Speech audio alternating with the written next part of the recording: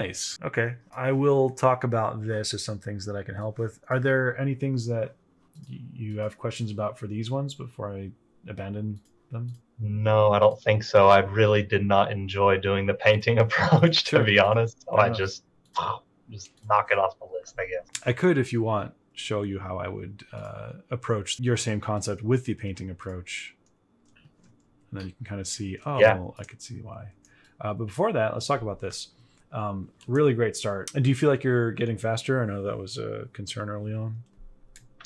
Yes. The amount of time that I spent on the line head sketches versus the painting head sketches was like drastically lower. I mean, Great. insanely lower.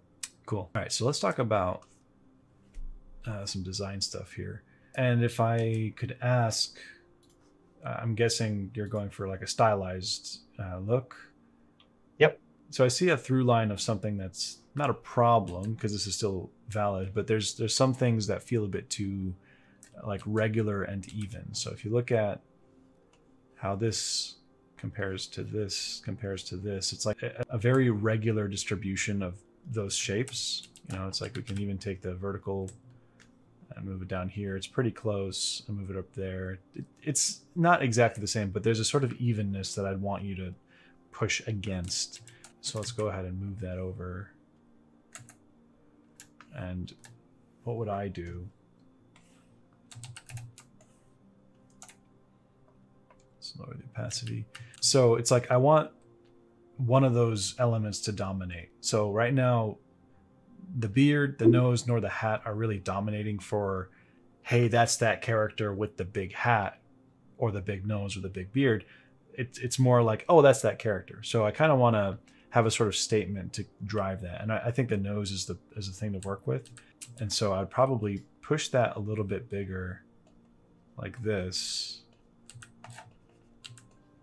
And then, or the mustache, that works too. And really push that mustache like that or whatever. Or keep it even smaller. That could be fun and joyful too. And then for this part of the beard, I'd probably make it smaller.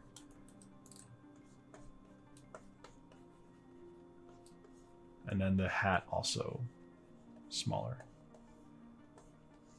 And I know it's like now changing the whole character, but kind of you can kind of see what happens in terms of like how the feel is different. Because now this nose is kind of becoming the character.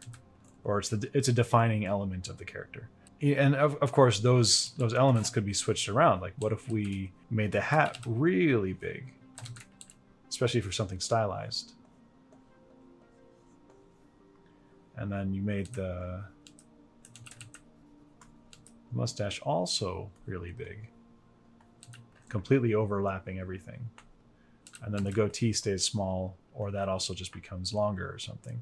But now, basically, what we're doing is like there's no even shapes the same way as there were before, because now we have like these new shapes that are, you know, making the dynamics of those shape relationships kind of amplified. So that would be my main suggestion for the face and the design. And that same thing was kind of happening for all those sketches. Like the position of all these are just a bit too even and regular. But let's talk about the painting and the lighting. So right now, not sure what I'm seeing here. Was this from last week? Did I see that before? Yeah. Mm-hmm. Okay. I feel like I might have overlooked it. Let me kind of just take a peek back at the reference. So it seems like it's actually top light, but with a shadow. Is that correct? Or we have something. Okay. Yeah, I was confused. I thought it was side light from the left. All right. So having said that, I would probably indicate distinct differentiation of the direction of the shadow. So, you know, this would fade like that, and this one should be halfway to black, and then so that it looks like it's pooling here and then gradating out from there, and then there's a shadow that just blocks that light source. Does that make sense? Yeah. Mm-hmm. Okay. So once you have that, and I know it's in the early stages, yeah, there's some conflicting things here. So the light down here implies the front light, but if it was front light, or front top down, this part of the hat would not be in shadow, it would be in light. And then the shadow would be on the left side over here, fading forward. Unless I'm mistaken with what you were trying to do.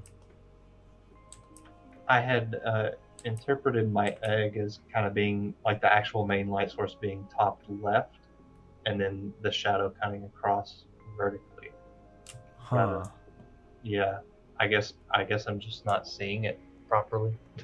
Well, if that's the case, then that's fine. For me, it just felt like because in this reference, if we look at the chin and we just isolate that as a sphere, the strongest point of light is in this like top right area. And even if you look at the nose, the light source is on the top right with that little specular highlight. Anyway. Yeah, I guess that was a mistake in the way I constructed the egg.